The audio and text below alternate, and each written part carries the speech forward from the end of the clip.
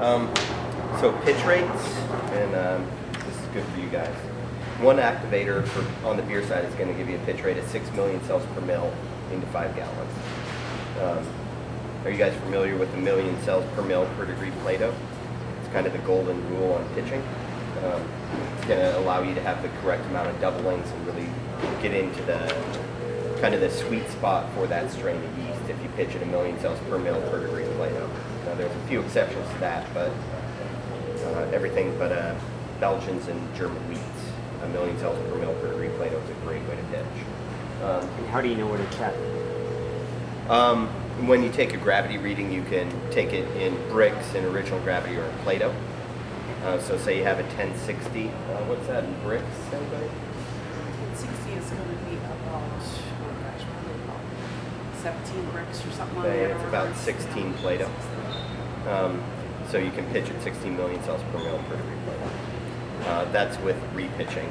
With our yeast has never touched hops, it's never been in an alcoholic solution, and we concentrate for viability, so you're getting pretty primo yeast. We're comfortable with one activator up to 1060, 16 Plato, 17 bricks. Upping the pitch rate is increasing the amount of yeast or the amount of fermentables. So they just buy like two? Well, Yeah, you do 2 or a so you starter. put 2 packets in? Is that what you're Yeah, trying to with the wine, 1 packet is usually fine. Just because wine strains like a longer fermentation profile. I mean, the champagne is going to be 2 weeks, but some of mine went for 4.5. Before I racked them off and got it off every bowl. So it's just really going to depend on the strain and how fast that's going to ferment out. But wine yeast is usually more alcohol tolerant, and you can,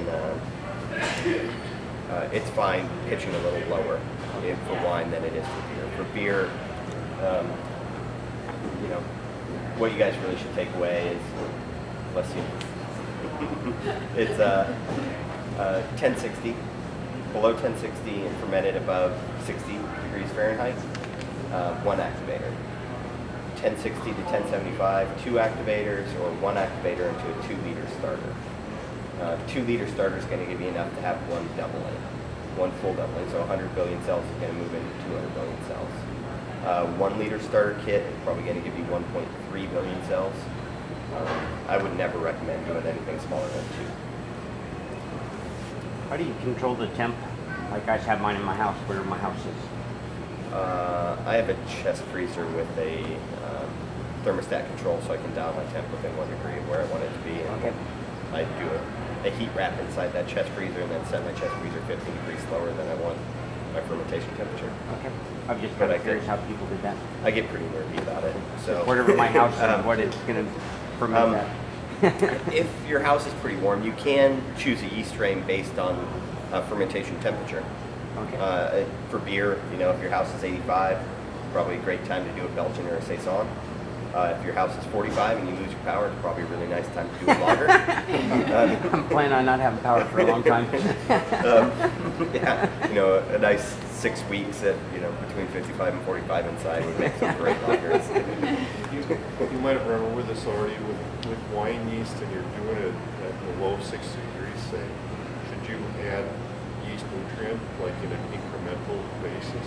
I think you should add yeast nutrient to every batch you do. No matter Just the big dose at the beginning, or should you add it in increments?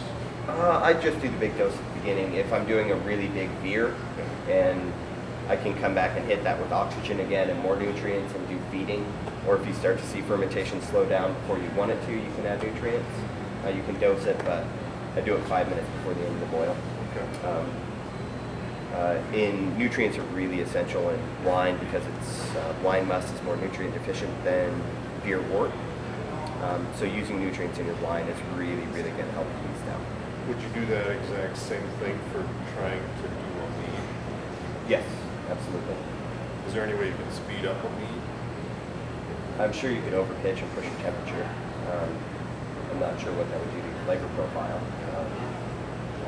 But a lot of mead is the aging after fermentation is finished. And I'm not sure a way to speed that up. make sure you make more mead so it's coming off more regularly maybe. So it should take long. Yeah, it's with mead you can do dry mead or sweet mead. Sweet mead is going to be an ale strain. Dry mead is going to be a wine strain. The wine strains are going to ferment out a lot lower than the ales. And so if you want to back sweeten your mead or cider with juice at the end to control your level of sugar, you can go into a wine strain and have it ferment all the way out. You can transfer it off, make sure the yeast is asleep or done, and then back sweeten the taste. Or if you can choose a strain that's going to leave some residual sugars. If it's really special kind of honey or special kind of apple, and you like the flavor from that apple and you want to leave some behind for sweet mead, that's when you'd use an ale strain. Using an ale strain, the ale strain's not going to ferment out as low as a wine strain, so you're going to have some in the back. But you're never going to be able to really dial your residual sweetness in. It's going to vary a little bit based on your must. Good.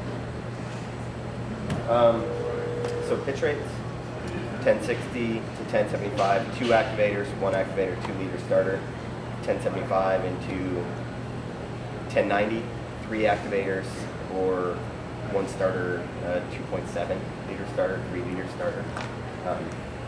Then below that we have propagation for starters. So when people come in and start asking you guys questions about how to do a starter, ales and lagers, always 70 degrees on a starter. All you're trying to do is push growth. You don't care about the flavor.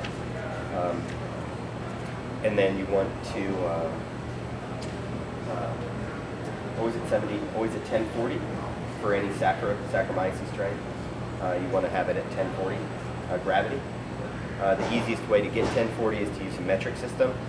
So if you're using 1 liter of, it's a 1 liter starter, use 1/10 of your liquid volume in DME, and that'll give you 1040.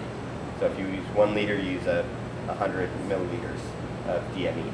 That's going to give you 1040. 2 liters, how much DME would you use? Anybody? 200? 200. So you'd use 200 milliliters. That's going to get you up to 1040. Not a fan of doing high gravity starters. Some people will be like, well, I can only do a 1 liter starter, but I'll do it at 1080 instead of 1040. There's more sugar to eat. The cells will eat more sugar, but then you're going to lose your viability because it's going to be in an alcoholic solution. 7% alcoholic solution in your starter, and that's not beneficial to the yeast. Do you decant off that when you're level that starter? It really depends, honestly. The biggest thing for starters is not letting them starve. So it's taking a density reading or a gravity reading. When I say density, that's the same thing as gravity, and that's the same thing as Brix. So taking a density reading, make sure you're not at terminal gravity. We see people, on Twitter or something say, oh, I'm making a starter Wednesday night for a brew next Sunday. And they're doing, a 1 liter starter. The yeast is going, 1 activator pack is going to eat through a liter in about 12 hours. And then it's going to be outside at 70 degrees from, Thursday at noon until Sunday with no food in a warm environment. And that's just really going to beat up your culture. How do you know when it needs more food? By gravity. So by taking a density reading with the hydrometer. Okay. Rule of thumb is 80% of expected density drop. So if you're expecting a drop from 1060 to 1010, that's a 50-point drop. When you're at 80% of that 50 points, so say 40, rough math, it's probably awful, but when you've dropped 40 points out of the 50 points you can drop, then it's time to pitch it into your beer or put it into the fridge and make it go to sleep with temperature. I like to pitch metabolically active yeast to decrease my lag time. So when I do a starter, I don't pay a lot for yeast, so honestly I don't do a lot of starters. Anything left over in the fridge, Friday's fair game. So I'll do a starter and try to time my starter so it's dropping. I've had a lot of growth and I haven't hit TG before I pitch it into my wort, so I don't decant. A lot of people will decant, and when I do gluten-free stuff for my friends, like gluten-free ciders, I will decant our yeast. Our yeast is not gluten-free. I'll grow it up twice on a gluten-free media and decant each time, and the level of gluten will be low. But if you are going to do that for your friends and they are very allergic to gluten, don't let them drink this stuff. Better safe.